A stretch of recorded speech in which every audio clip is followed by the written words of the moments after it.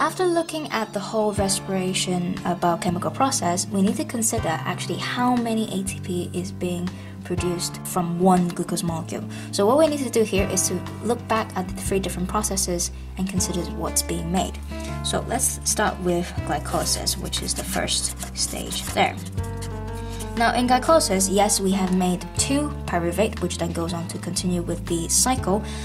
We also had a gain of 2 ATP there, so we can already include that. Now apart from the 2 ATP, we also made 2 reduced NAD, and we'll come back to that later on. The next stage is link reaction, in which we made 1 carbon dioxide, which is released and breathed out. We also made 1 reduced NAD there. The third one, which is the Krebs cycle, this is the bit where we really made lots and lots of reduced coenzymes. So we have made 1 ATP, 2 carbon dioxide molecules, and also a couple of reduced NAD and FAD. So we've made 3 reduced NAD as well as 1 reduced FAD. Then oxidative phosphorylation is where we look at everything here and then just decide how many ATP can be made in this case. Thinking back, we mentioned before that the different coenzymes can make different numbers of ATP.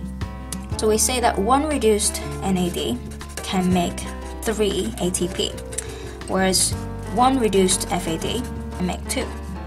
So all we need to do now is to just review all of this stuff and just decide how many is being made.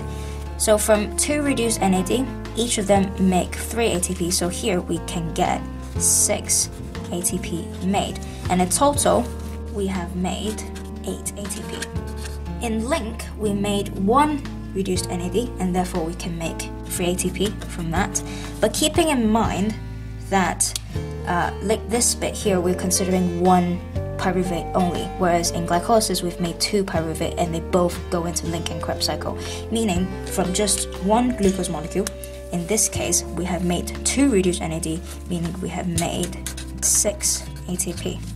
So keeping in mind that, we need to double everything up in this reaction here. And here, reduced NAD, again, we made, for each of them make 3, so we make 9 ATP.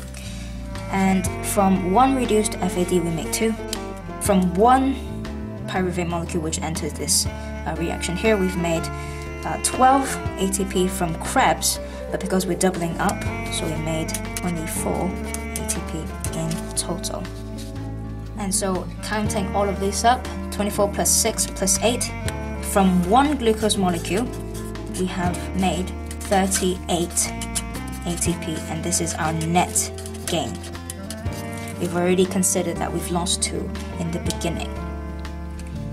And even if in the exam you find it difficult to remember a single, let's say 38 ATP, then just be clear on how the processes work and just work your way through. So just a very quick overview. Always remember, glycolysis is 1 glucose breaking down into 2 pyruvate, when each of them goes into these 2 reactions. So therefore, we have doubled up them by 2.